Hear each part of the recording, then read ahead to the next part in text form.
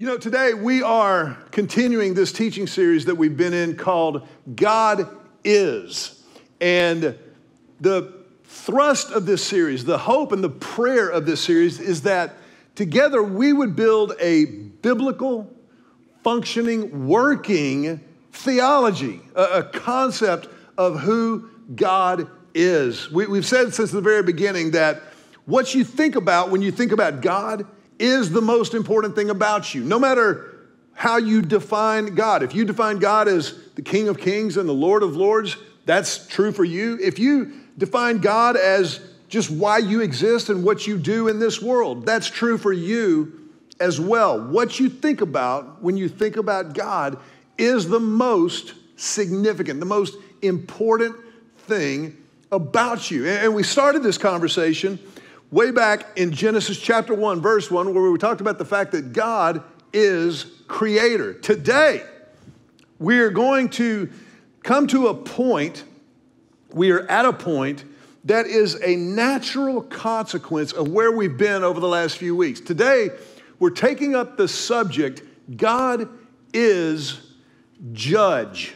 God is the judge of all people everywhere for all time. And I know as soon as I say that God is judge, some people are like, oh man, I should have gone to brunch. And I understand where that comes from. I really do.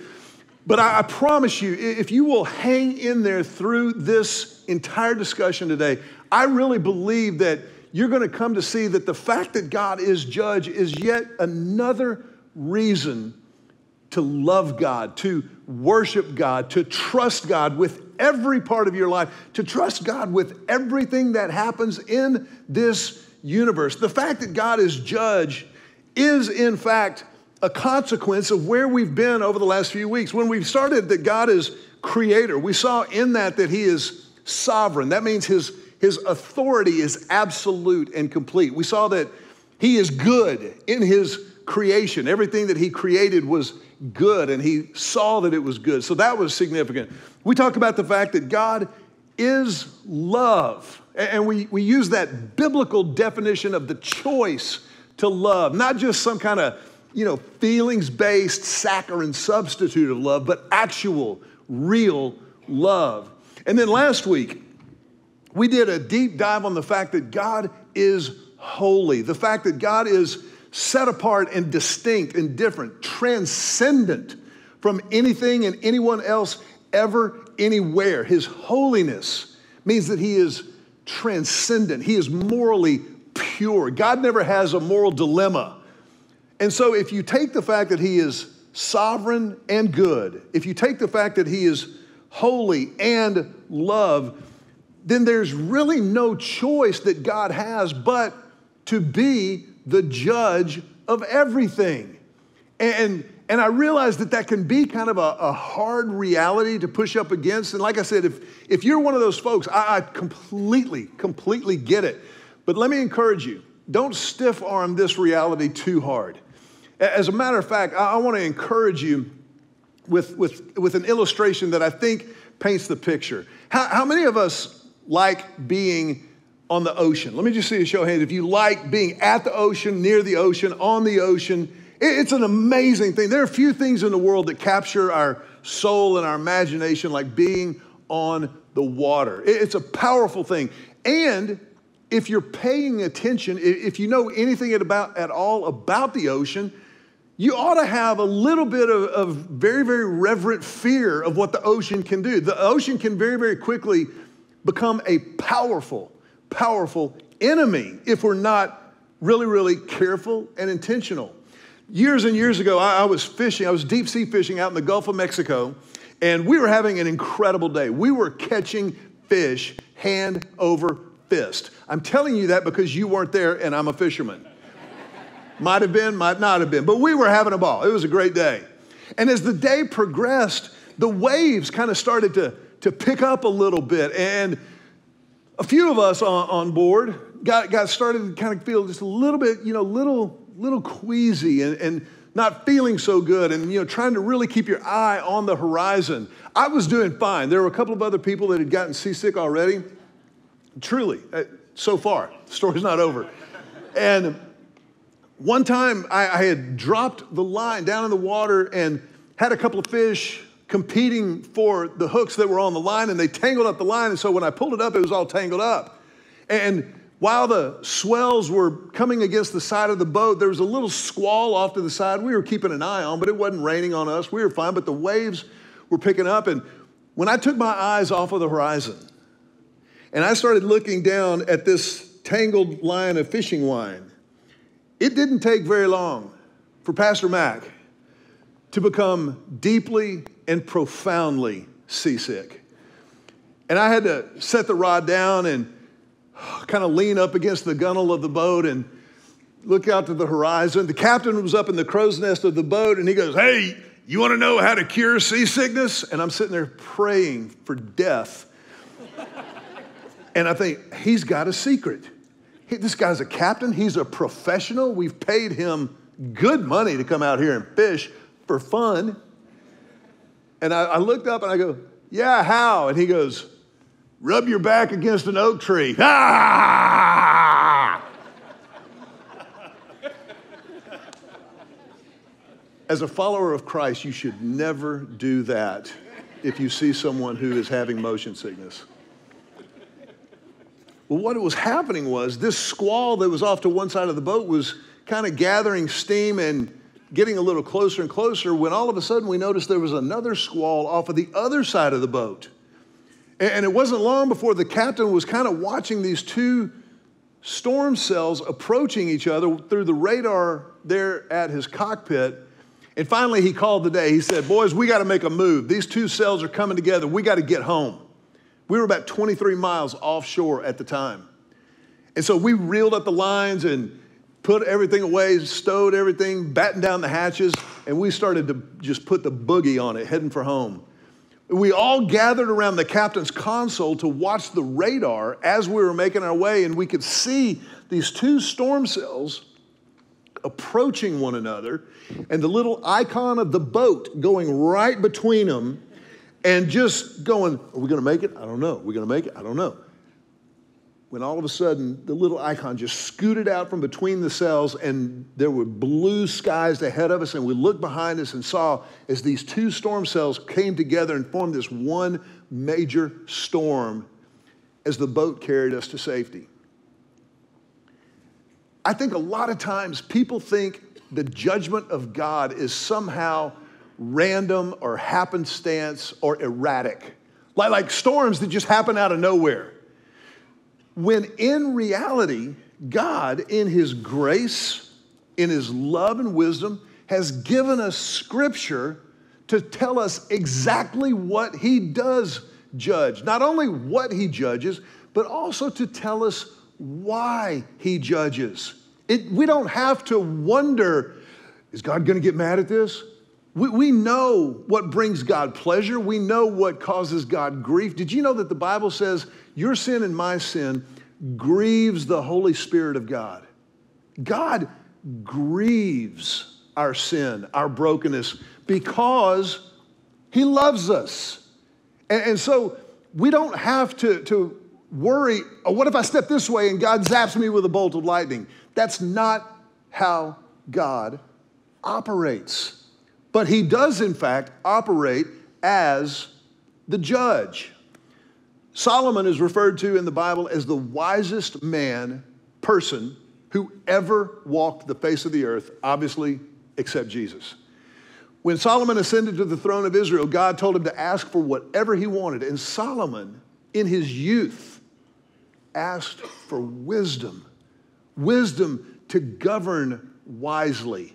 Wisdom to lead and to judge the people of Israel. And God gave it to him. Now we know how the story ends, and Solomon obviously did not always act with wisdom. The Bible tells us that he had 300 wives and 700 concubines. That's not a wise move. But for a season, he was the wisest person the world has ever known. The book of Ecclesiastes is Solomon's PhD doctoral dissertation on wisdom and meaning and purpose in life. He undertakes a Holy Spirit-driven experiment to chase all of the things that people chase, looking for purpose and meaning and pleasure in life. And he does this under the direction of God's Holy Spirit. And look at how he concludes this experiment, this doctoral dissertation in wisdom. It's found in Ecclesiastes chapter 12, verses 13 through 14. That's an easy one to memorize. Ecclesiastes 12, 13, 14. Here's what the Bible says. Now all has been heard. Here is the conclusion of the matter. Fear God and keep his commandments, for this is the duty of all mankind. For God will bring every deed into judgment, including every hidden thing, whether it is good or evil. Fear God and keep his commandments. Now, the fear of God is a loaded, very, very weighty term. Elsewhere, Solomon writes in the book of Proverbs that the fear of the Lord is the beginning of wisdom.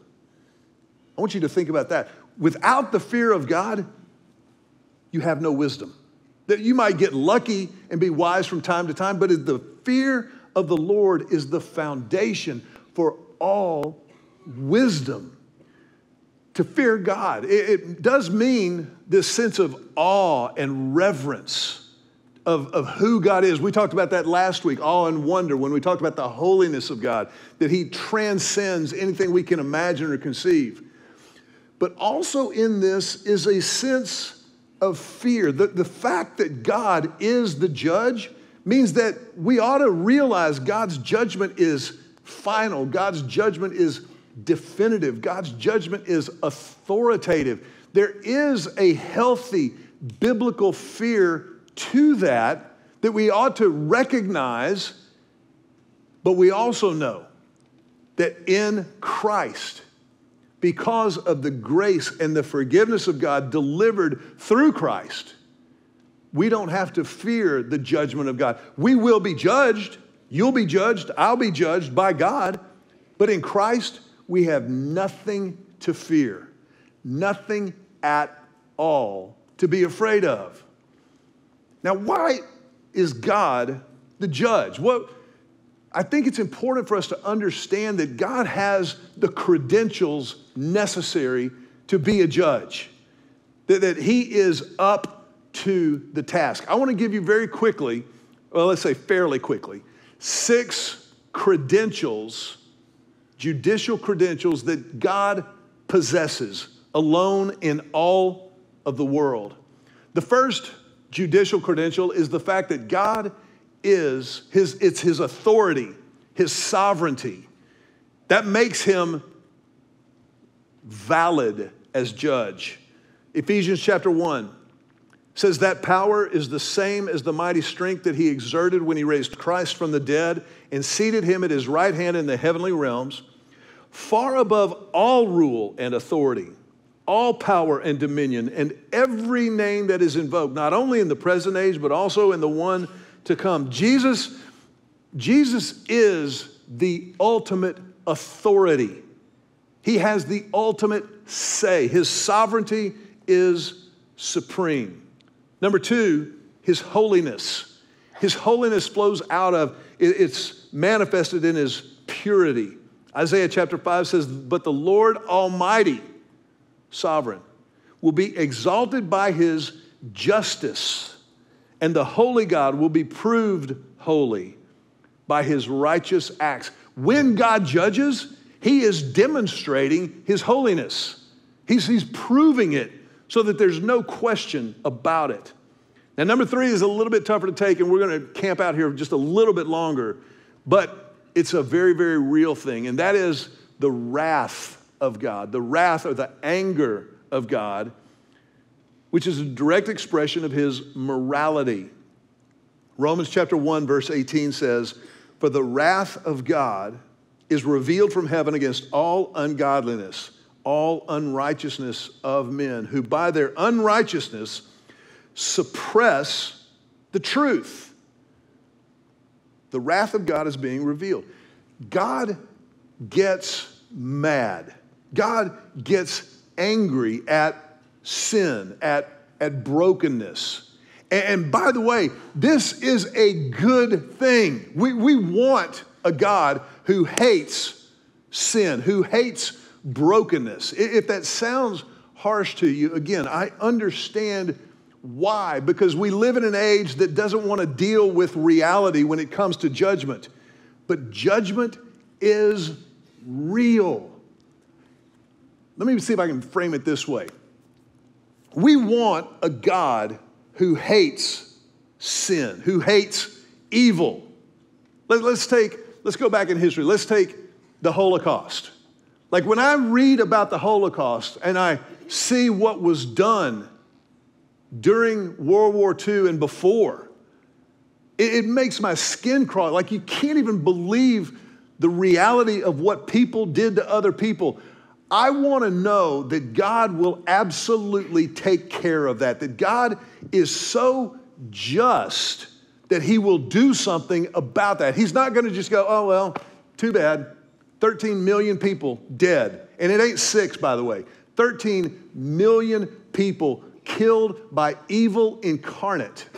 I want to know that God's going to do something about the evil of Hamas and Hezbollah. I want to know that God doesn't just wink at it and go, oh, well, you get a do-over next time. No, God cares.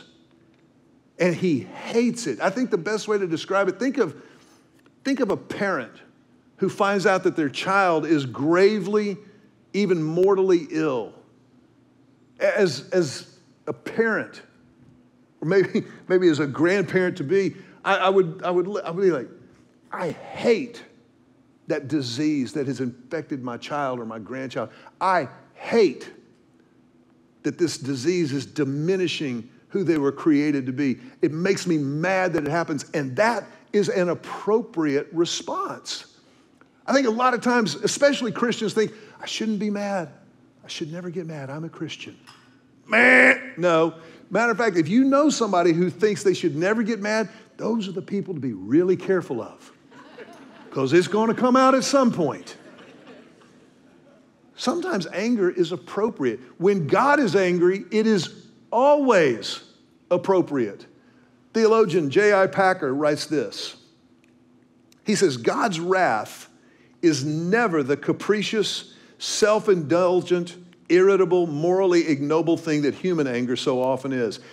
That makes sense. How many of us have ever gotten mad and like you've almost kind of subconscious, but kind of consciously just decide, I'm going to lose it. I'm not guarding anything. I'm just going to say whatever I think. Have you ever done that before? Thank you for your honesty. The rest of you? Anyway, that's not what God does. It is instead a right and necessary reaction to objective, moral evil. Even among humans, there is such a thing as righteous indignation, though it is perhaps rarely found.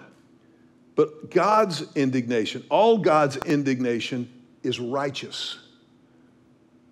So I think we're wise to fear God's wrath, but we need to remember God's wrath is always right. It is always an expression of his character and his nature. It's about morality and a sense of right and wrong. Number 4, God's judicial credentials, justice.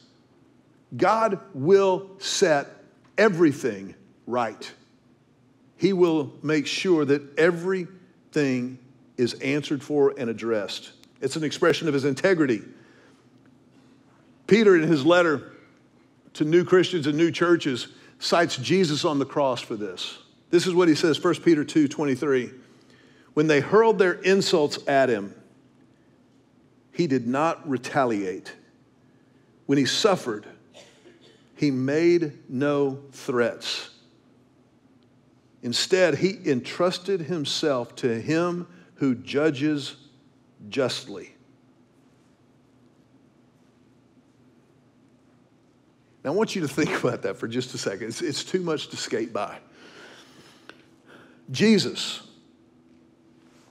King of Kings, Lord of Lords. We've already established his authority and sovereignty. Jesus is on the cross in your place and in my place, becoming our sin, the Bible says.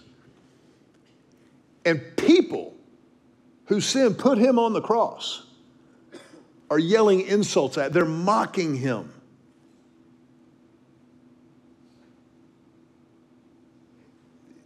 That fries a circuit in me. I'm just telling you, if I had been where Jesus was in that moment, I'd have been up there like, okay, just keep going. Bring it. Okay. What's your name? Okay, thanks. I got you. Yeah, I know where you live, pal. Okay, go ahead.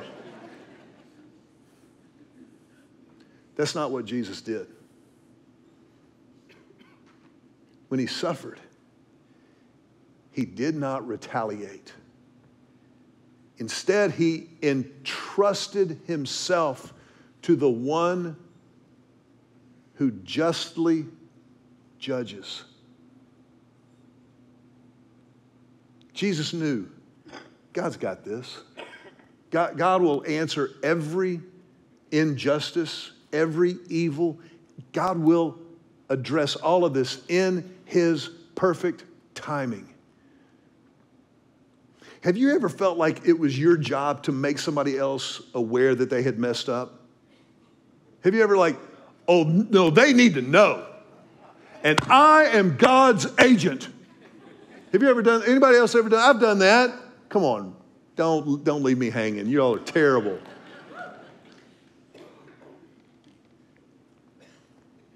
The Son of God didn't do that. He said, I trust God. God says, do not repay evil for evil. I will avenge. It is mine. Vengeance is mine, says the Lord. He's just, and he's got this. He'll take care of it. Number 5, God's knowledge and wisdom give him the credentials, give him the credibility to judge out of his omniscience, his all-knowingness, his discernment. Romans 11:33 says, oh, the depth of the riches of the wisdom and the knowledge of God. How unsearchable his judgments and his paths beyond tracing out.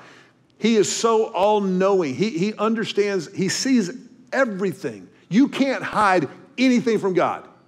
Not anything that you've done, and not any reason why you've done it. He knows it all.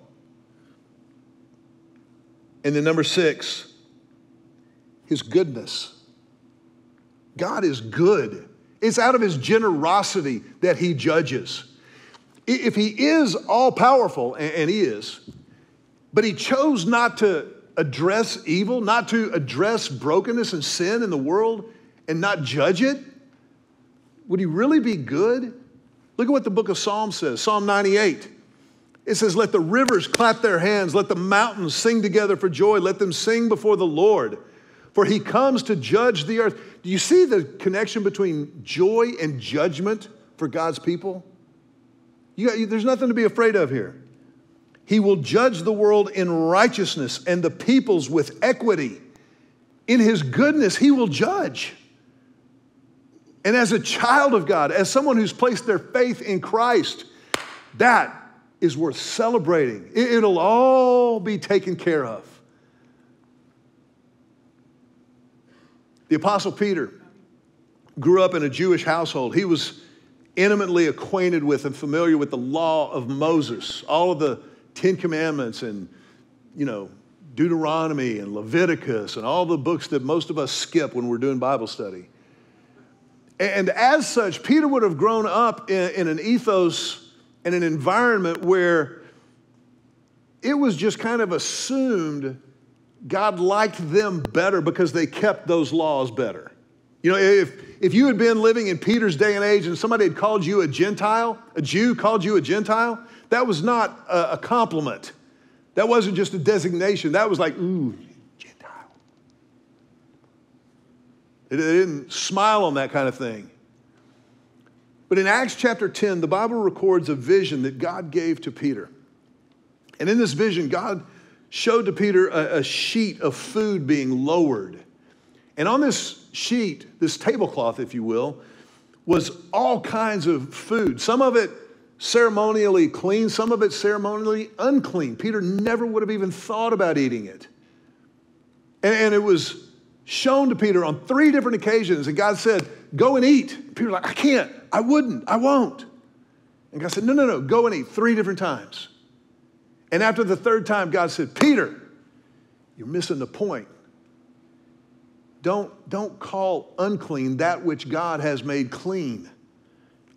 And at the same moment that Peter was having this vision, there was a Roman centurion in the town of Caesarea. And God was giving this Roman centurion named Cornelius a different vision. Cornelius was being told to invite Peter to his house. Now, as a Roman centurion who was familiar with Jewish customs, Cornelius would have known, Peter's not coming to my house. I don't even need to extend the invitation. But because he had received a vision, he obeyed and he invited Peter over. Because Peter had received a vision, he obeyed and he accepted the invitation. Now, as a Roman centurion who was from Italy, Cornelius had 3 strikes against him when it came to Peter walking in his house. He was Roman, so by definition, to the Jews of Peter's day, he was unclean. He wouldn't have defiled himself by walking into that household. They would have been eating all kinds of food that the Jews wouldn't eat. The fact that he was a Roman soldier and centurion, strike 2. I'm not associated with him. They're trying to keep us down. They're persecuting us. And so Peter overlooks all of these things on the heels of this vision that God gave him. And says, not only the fact that he's a Roman soldier, and even worse, he's from Italy. Peter goes, I'll go in anyway. And so when he walks in, the Bible says that Cornelius and his household begin to bow down and essentially worship Peter. And Peter goes, no, not me. And he goes, why did you invite me? And Cornelius says, I had a vision, and I need you to tell us about this Jesus that you follow, that you preach about. And look at what Peter says. Acts chapter 10, verses 34 through 35, and then 42 through 43. Then Peter began to speak.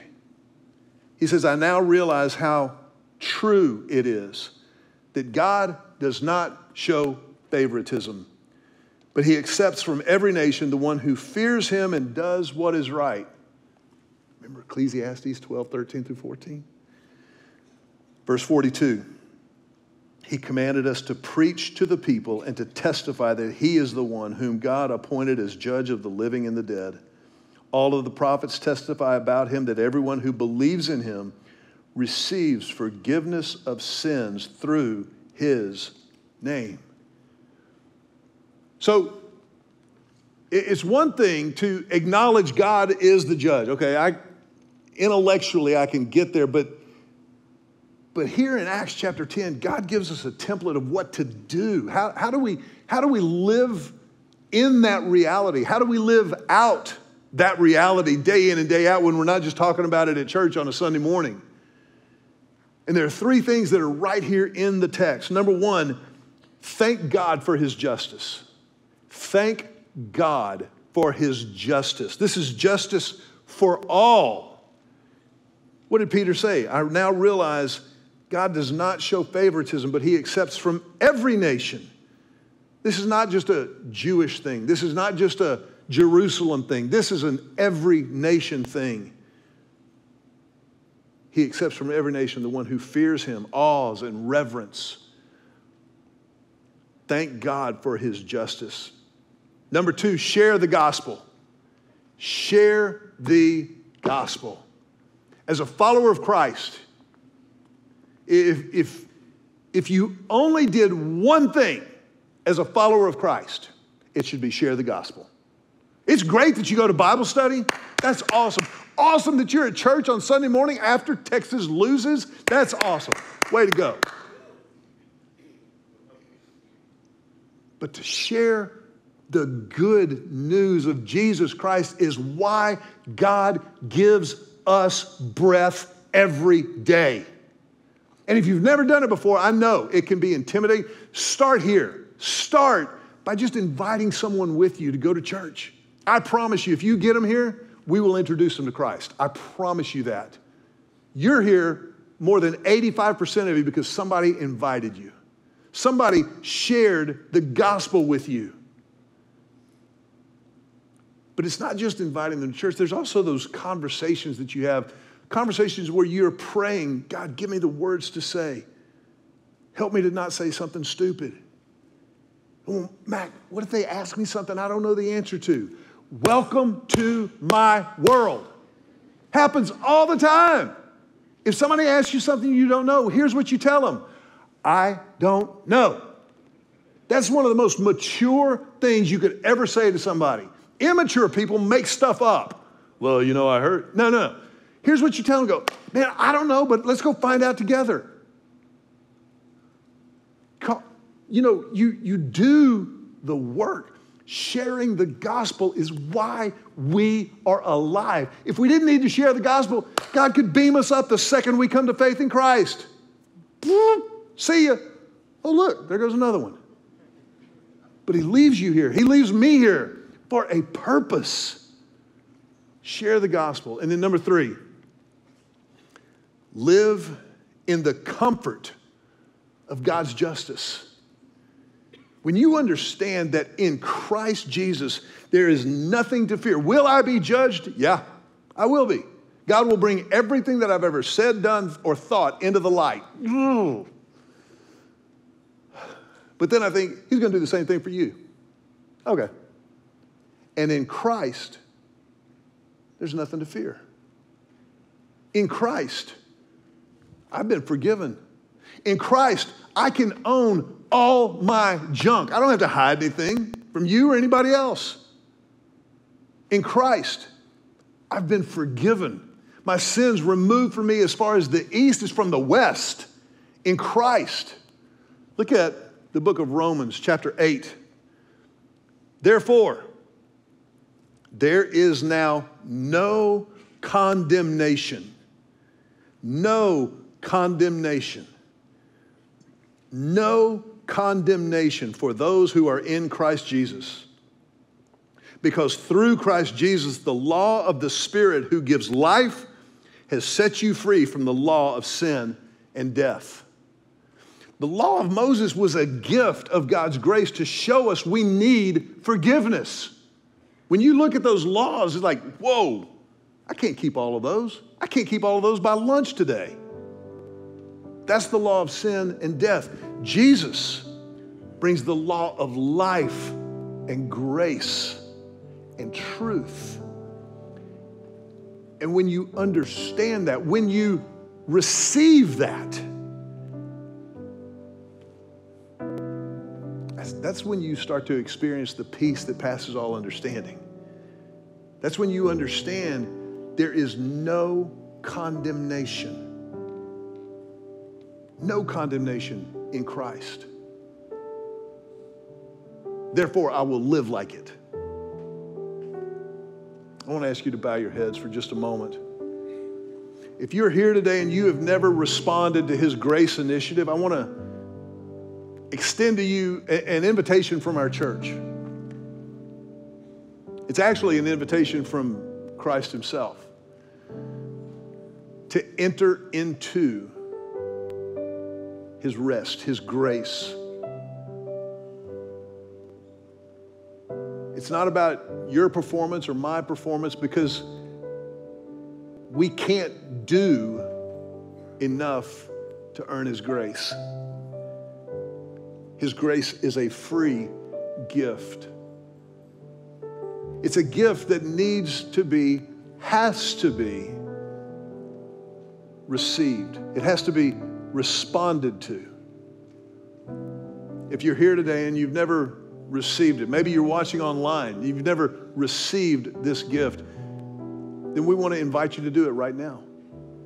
Just to pray a prayer of receipt, a prayer of beginning, a prayer of commitment and surrender. Just in your own words, say something like this directly to Christ. Say, Jesus, I need you. Just silently, right where you are, from your heart to His, just say it silently. Jesus, I need you. I know that you know everything, you see everything. And I understand that you will be my judge and that you desire to be my Savior, my forgiver. And so I accept. I accept your offer. I accept you as the Lord of my life, as the Savior of my life. I choose to believe that you died on the cross for me and that you rose again from the dead for me. And in this moment, I accept. I receive what you did for myself as my own. And in exchange for your life, I give you my life. And I will follow you from this day forward.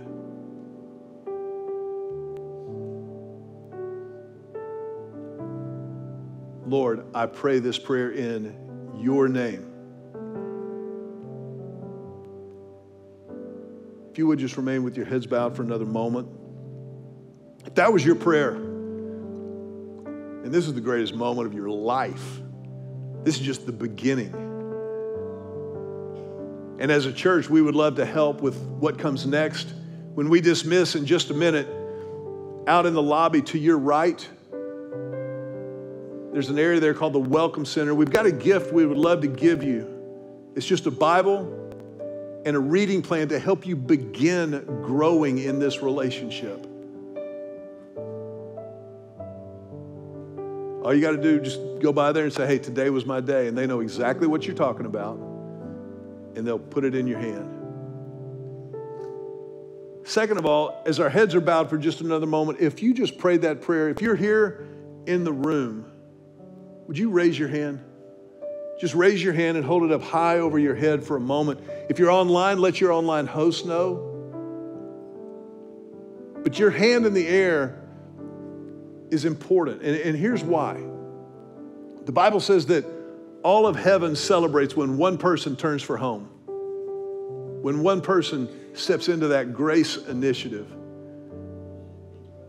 And so as the family of faith, as a church, we celebrate and honor that with you. You can go ahead and put your hands down, but we're going to put our hands together just to tell you, welcome home. Welcome home. Next week, we will be continuing this series looking at God is good. That's next weekend. Have a great week, and God bless you. Thanks.